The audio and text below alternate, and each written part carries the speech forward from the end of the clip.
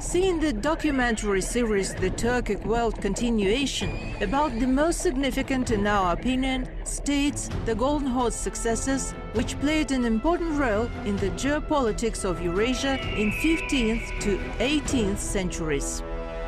We move towards ourselves, recognizing ourselves in others. Oljas Suleimanov.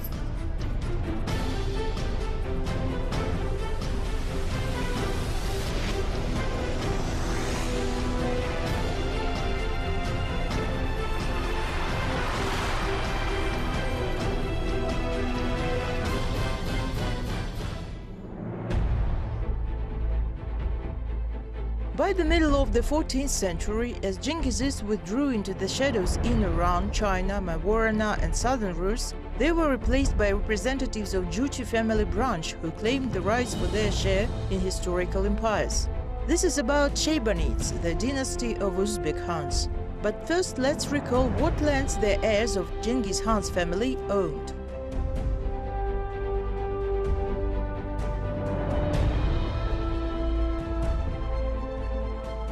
Genghis Khan's eldest son Juche received from his father lands with tribes inhabiting them, stretching from the Irtish to the western borders of the Mongol Empire. Juche's son Batu, 1208-1255, with his conquests in Eastern Europe, expanded borders of his Ulus far to the west, by that ensuring the possession of Turkic tribes in Polovtsi steppes. The rest of Juche's Ulus was divided between Batu's brothers, Orda and Shayban.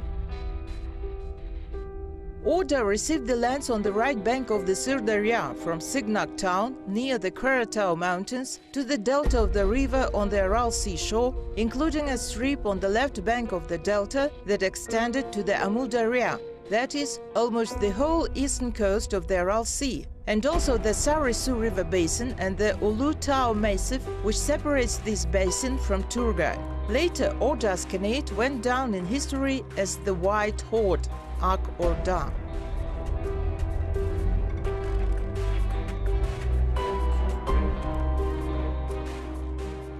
When dividing the territory to the east and southeast of the southern Urals, Shayban received a significant part of Aktobe region and Turgay. He controlled the steppes to the north of the Sirdarya, known as Deshti Kipchak steppes. As for his feats of arms, Shayban distinguished himself in 1241 during the Turkic-Mongol campaign in Hungary. According to Rashid ad-Din, if the Turk-Mongols had held the country in their hands, Shayban would have become its ruler.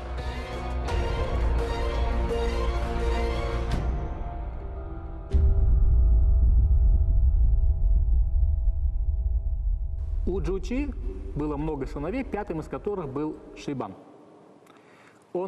Juche had many sons. The fifth of them was Shayban. He led detachments during the Western campaign in 1237, distinguished himself during military operations in the territory of present-day Poland, defeated a troop of knights by efforts of several Tumans. At that division, which occurred after Batu's western campaign between domains, brothers, etc., Shayban was allocated the area that formed the core of the Ulus. Wintering grounds were in the lower reaches of the Sirdarya, near the Aral Sea, in the steppe. And also wintering grounds were in Siberian Trans-Ural region. This is a territory of present-day Bashkortostan, Chelyabinsk, that is, Western Siberia.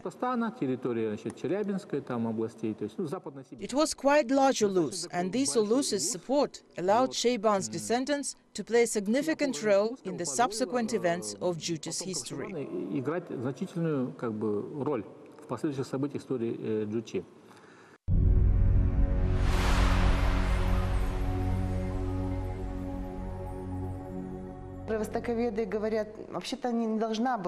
Orientalists say in general it should not have been called Shaybanid dynasty, but it went down in history as Shaybanids. And it has the most direct relation to the history of origin of the Kazakh Khanate, because they were connected by numerous related ties, but politically they were also intervolved.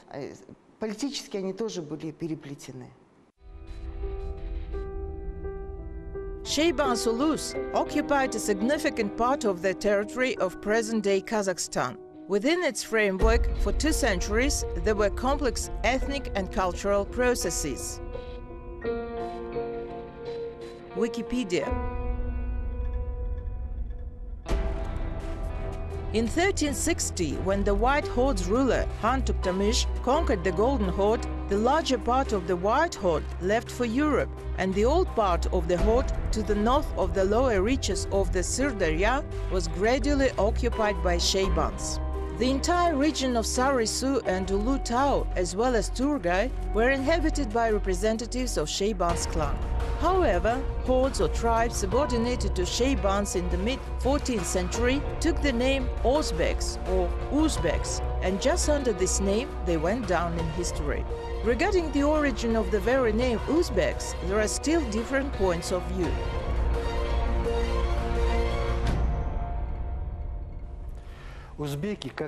The Uzbeks, as a people in a whole, were not homogeneous in composition. No matter how they tried to explain the name of these people in the name of the Golden Horde, Uzbek Khan, or as a self-sufficient name taken by itself. In any case, an interesting circumstance is that neither Arab authors of Uzbek Khan's days and subsequent ones up to the 15th century, nor Persian sources, the nearest to us in time, never mentioned Uzbeks as part of the Golden Horde tribes. Regular relations of the Golden Horde with Egypt naturally gave Arab historians of that time rich material on the life and ethnographic composition of Uzbek Khan's possessions, which they drew from Egyptian ambassadors who were in the Golden Horde, and also from the Turkic Mongol ambassadors with whom Muslim scientists came. Works of these historians, together with the description of the Golden Horde by famous Arab traveler Ibn Battuta, who lived relatively long in the kingdom of Uzbek Khan, who personally communicated with the latter in his court, and who left us a lot of interesting domestic and economic information about the Golden Horde, give us a good idea of the main nationalities of Uzbek Khan's possessions. Arabic information of 14th century didn't mention any other Golden Horde nationalities except the Mongols and Turks, less often the Kipchaks. Even in preambles of messages addressed to Uzbek Khan by the Sultan, written in gold and ink on a large sheet of Baghdad paper, Uzbek Khan was called the Sultan of the Mongols, Kipchaks and Turks. Thus, in Dashti Kipchak, the greater part of the population were Turkic tribes. The Mongols practically didn't make any radical changes in the ethnic composition of the Kipchaks. On the contrary, the Mongol themselves underwent Turkization. It should be noted that even after the death of Uzbek Khan, Juche Ulus retained its name. In any case, none of Persian historians called it Uzbeks Ulus. At least the areas to the east and northeast from the lower reaches of the Sirdarya, which were original possession of the Shaybans' house, are called by all historians Juche Ulus.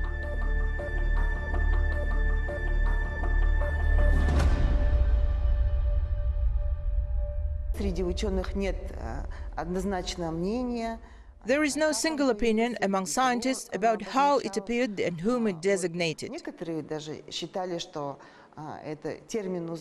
Some even believed that the term Uzbek arose after Golden Horde Khan Uzbek, and during his rule the Golden Horde reached its highest power from 1312 to 1342.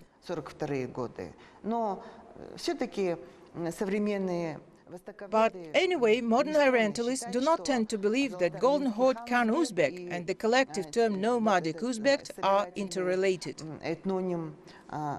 Термин «кочевой узбек» имеет такое непосредственное отношение.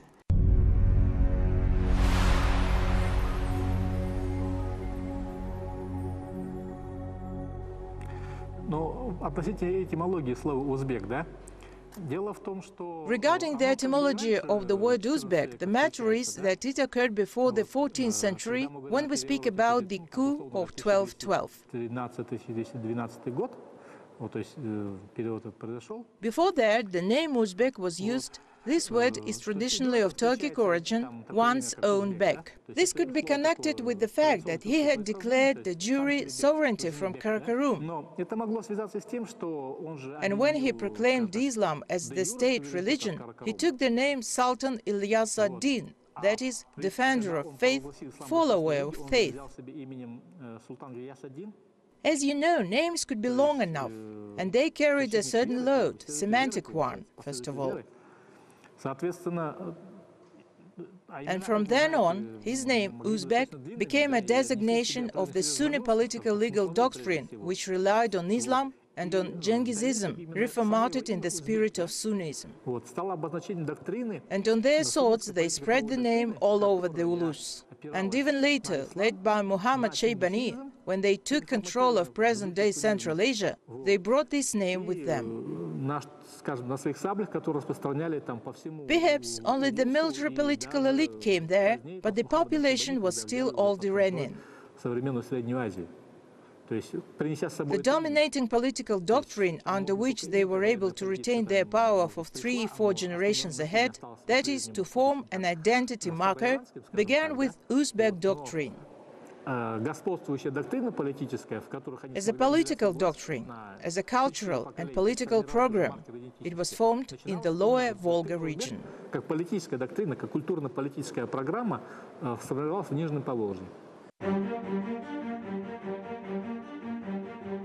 The earth prevailed over all natural properties and racial particularities of the Mongols, and they all became completely like the Kipchaks, as if they were of the same family, for the Mongols settled on the Kipchaks' land, got married to their women and stayed to live on their land. Al-Omari. The term Uzbeks as a designation of the people in the broad sense of the word was used by Eastern authors a few decades before Uzbeks of Shaybani Khan began to move to the south, to the Amudarya oasis. Who did these authors mean by Uzbeks? What people was known to them as Uzbeks in the proper sense? Sharaf ad-Din Yazdi, the author of Amir Timur's official history written in 1425, is probably the first author who mentioned the Uzbeks. For example, describing the details of Amir Timur's campaign against Toktamish, when Toktamish, defeated by Timur, fled to the Volga, Yazdi wrote the following.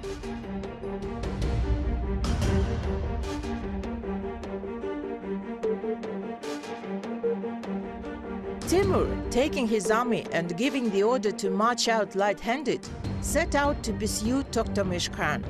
He chased him with the fastest possible speed day and night. When he reached the ferrying across the Atil, and this ferrying was called Turatur, he attached to Rus Khan's son, Kuri Chak-Oglan, who was with the lucky monarch, a detachment of Bahadur Uzbeks who were in the ranks of the august Mulazims.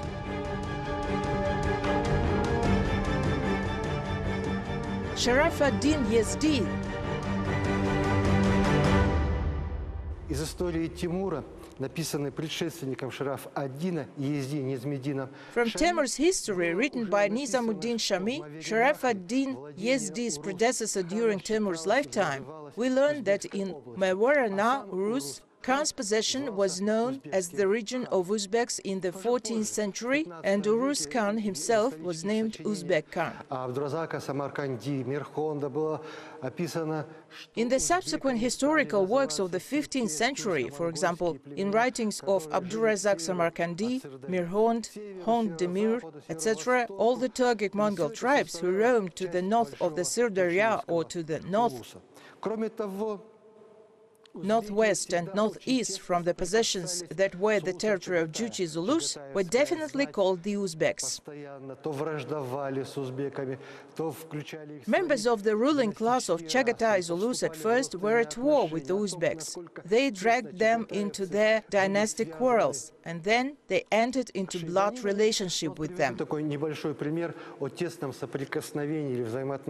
Perhaps the latest fact of close relations between Chagatai people and and Uzbeks watched the visit of Sultan Hussein Mirza to Abulkair Khan's headquarters shortly before the capture of Geraz's throne, in hope of gaining support from the Uzbeks in this undertaking.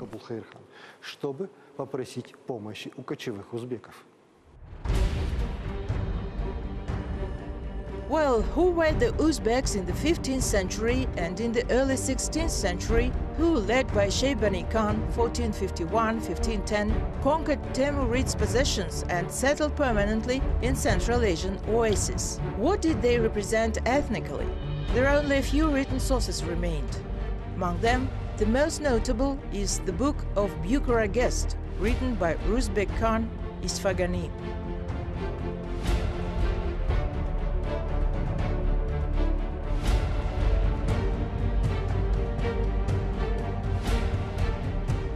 Regarding composition of Uzbek people neighboring with Timurid's possessions during Shaybani Khan's era and the borders of its settlement, Uzbek Khan wrote the following.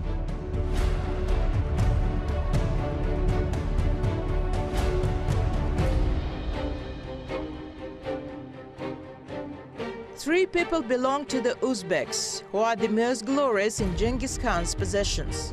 To date, the first of them are all tribes related to Shayban.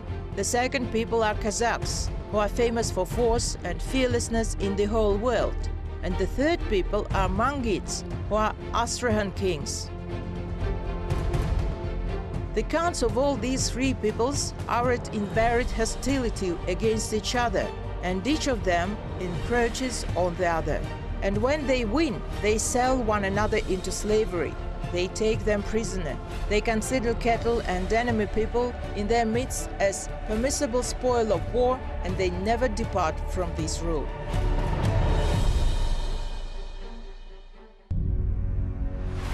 Uzbek Khan Isfagani. Это идет еще с XIV века, если я не ошибаюсь, вот автор был Казвини. This went back to the 14th century. If I am not mistaken, the author was Kazvini, who gave such a collective name to Turkic, Turkified and Mongol tribes who lived in the territory of western Dashti Kipchak. The collective name of Uzbek, nomadic Uzbek, wasn't an ethnopolitical term, but some kind of collective one for all these tribes. This history is very complicated. How it became an ethnonym? It happened in the early 16th century, around 1500, when the term Uzbek acquired an ethnic sounding. But before that, it was a collective name of numerous tribes of different origins inhabiting the territory of Dashti Kipchak. Многочисленных племен разного происхождения, проживавшим на территории Дашти Кипчака.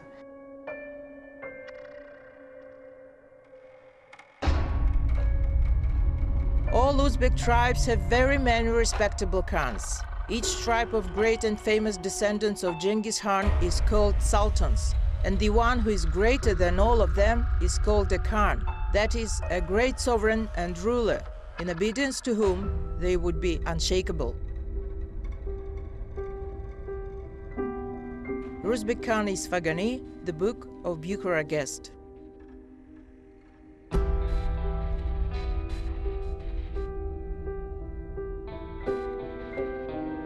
There can hardly be any doubt that Uzbek Khan's precise definition of the most important ethnic groups, called by common name Uzbeks, in the early 16th century included Turkic Mongol tribes of the former Shayban Zulus, which stretched from the Urals to Ishim and Sarisu rivers to the north towards the Arctic Ocean.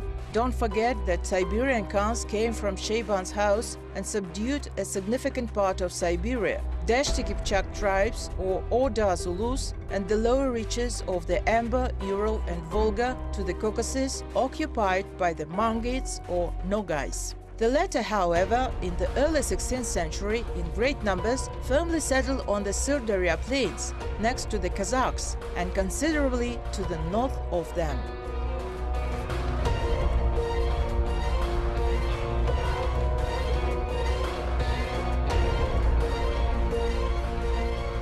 В науке считается, что этноним узбек стал этнонимом. In science, it is believed that the ethnonym Uzbek became ethnonym when Muhammad Shaybani, with a handful of nomadic Uzbeks, there were 300, 400 of them, seized Muwarana, an area of Timurids, who by that time became extremely weakened due to the endless struggle of numerous Emir Timur's descendants for power. And Muhammad Shaybani took advantage of the situation and conquered Muwarana and took a long part of nomadic Uzbeks there. Привел туда часть кочевых узбеков.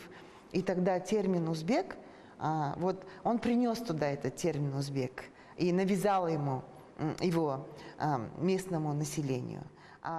And then he brought there the term Uzbek and imposed it on the local people.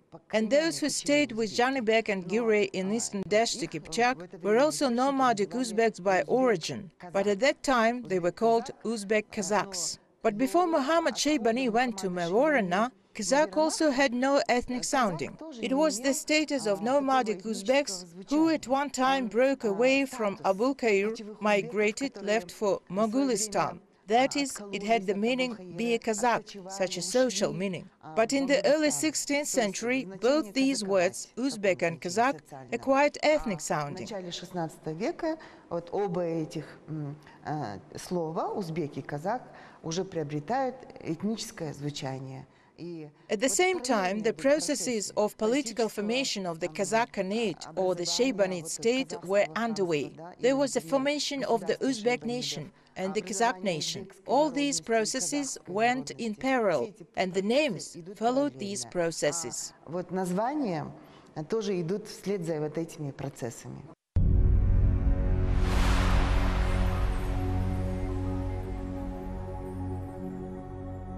Действительно, в описываемое нами время владения Indeed, at the described time, the border of Uzbek territory reached the eastern areas of Turkestan inclusively. Khorasan wasn't an original Uzbek possession, and the steppe expanses up to Astrabad were occupied mainly by those mobile nomads, because even under Amir Timur's successor, Shahrukh, 1405-1447, according to Samarkandi, Uzbeks who became Kazakhs made raids even on Mazandaran, penetrating there through Astrabad.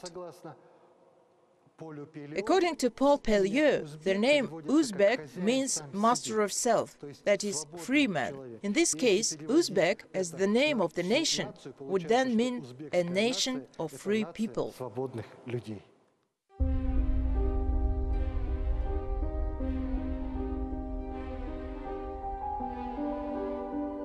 In order to avoid confusion in connection with the term Uzbeks, it should be understood that Uzbeks who lived in the northeastern areas of Juche Zulus in the 14th-16th centuries and modern Uzbeks are not the same.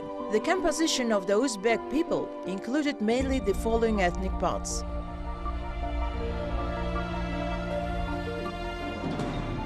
Turkic population of Muwarana, who as early as the 11th century began to use Turkic language. Tajik agricultural population, who lived there since ancient times. Turkicized in some cities Iranian-speaking people, who lost their native tongue. And nomadic Uzbeks who moved in large numbers from the lower reaches of the Amudarya and Sirdarya to the territory of present-day Uzbekistan in the late 15th and early 16th centuries. White Horde Uzbeks made up one of the main components in the ethnogenesis of the modern Uzbek people.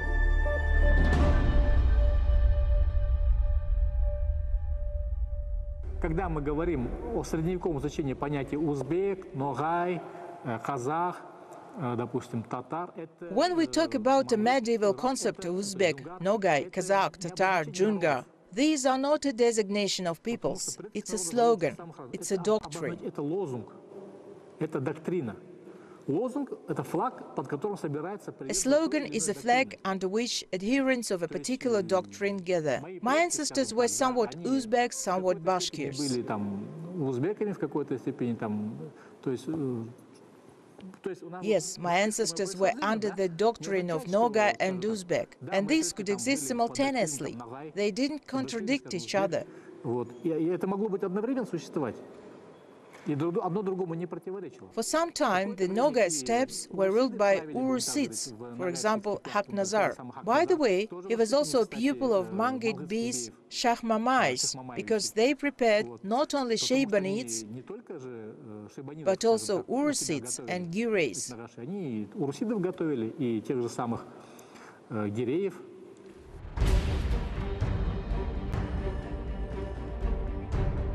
The ancient ancestors of the Uzbeks were Sogdians, Khwarezmians, Bactrians, Ferganians, and Sakim-Massaget tribes.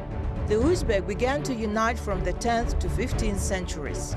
This led to a medley of the ancient Iranian population with ancient Turkic tribes in the period between the 11th and 13th centuries. Wikipedia.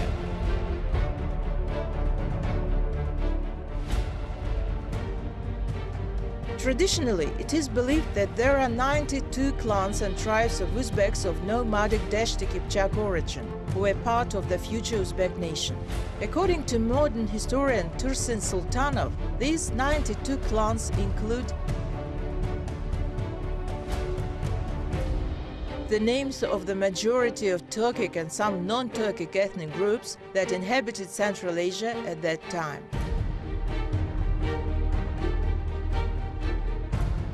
There is a legend that 92 people went to Medina, where they took part in the war of Prophet Muhammad against infidels and were converted to Islam by holy Shahi Mardan.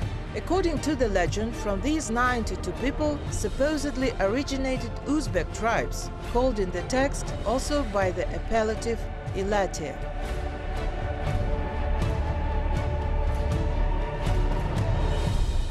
Чтобы закрепиться в качестве маркера идентичности, должна закрепиться в традиции. To consolidate as an identity marker, it is necessary to gain a foothold in tradition, so that grandparents told their grandchildren about their great and glorious ancestor. А в 15 и 16 веке The tradition didn't appear in the 14th century, but in the 15th and 16th century. Abul-Khair, justifying the legitimacy of his claim to power in Juche Zulus, explained that his ancestors, Shaybanids, had supported Uzbeks and preserved the Ulus to them. и даже позже, допустим, пишет тот же самый Утимиш Хаджи. Later, Utemish Haji of Hivar from Shaybani dynasty wrote that Abul-Khair allotted the Kokorda to Shaybanids, Orda Yejen's descendants, he allotted the Akorda to Batu's descendants, the Bosorda to Shayban's descendants, and to Tokai, Timur's descendants, he didn't even give a converted card. But it is a polemical expression, which was explained by vicissitudes of intra-dynastical strife between Shaybanids and Tokai Timurids. However, when they had to go out against common enemies, they marched out by a united front. Anyway, the slogan of designating the marker of political and legal doctrine assumed importance later than the 14th century, when it was necessary to appeal to the glory of the famous and powerful ancestor who was Uzbek, then Abul-Khair and others.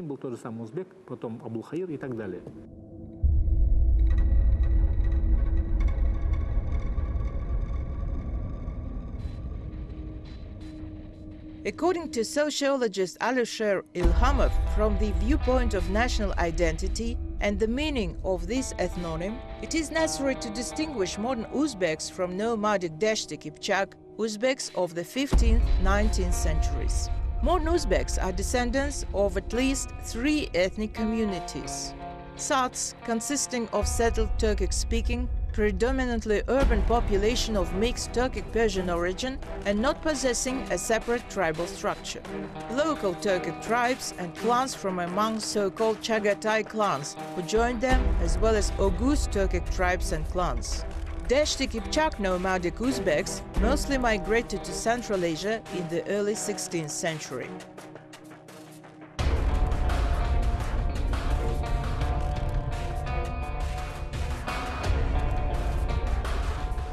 The first and second groups numerically prevailed, inhabiting both steppe territories and cities and large settlement, historically possessing a great political heft.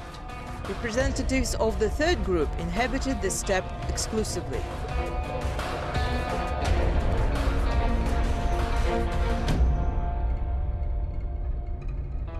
What tribes did the people who called themselves the common name Uzbeks consist of? The answer to this question we find in the circumstances of accession to the throne of Shayban Khan's grandson, Abul-Khair, 1412-1468. But about these you will know in our next episodes.